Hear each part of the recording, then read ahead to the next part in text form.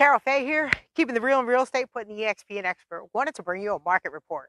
Let's get into it.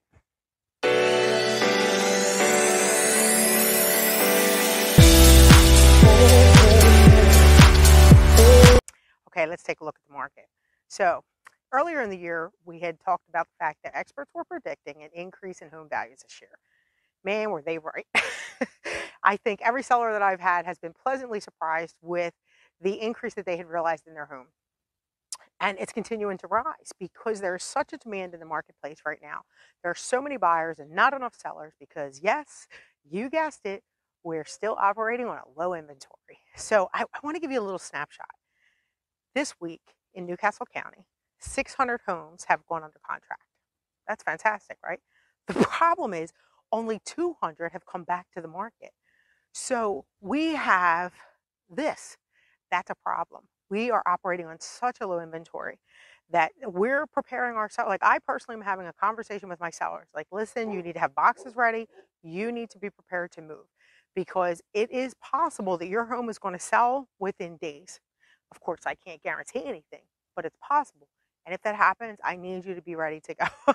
Like, time to move on to the next phase of your life. The other thing is interest rates are still at an all-time low. We have an average rate right now for a 30-year fix of like 3.5%. I mean, that's like peanuts compared to what they paid years ago.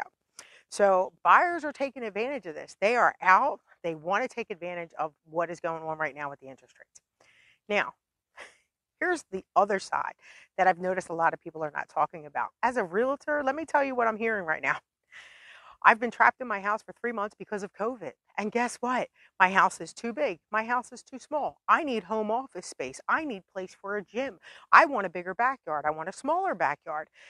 I need a garage. I want to get rid of this garage. It is amazing that because people have been trapped in their home for a couple of months and everyone has that small fear if it happens again, or they have now found out that they're going to be working from home indefinitely, they need office space. But if they're in this situation again, they want to make sure that they're prepared. You know, they need home offices, they need home gyms, they need all these things they didn't have through this particular quarantine situation. So, yeah, it's a great time to buy or sell a house. It's a fantastic time if you were thinking about selling. Definitely reach out. There is no better time to sell your home. And if you're thinking about buying, the interest rates right now are insanely amazing. There are also programs here in Delaware to help first-time home buyers. So I'm Carol.fahy here in Delaware.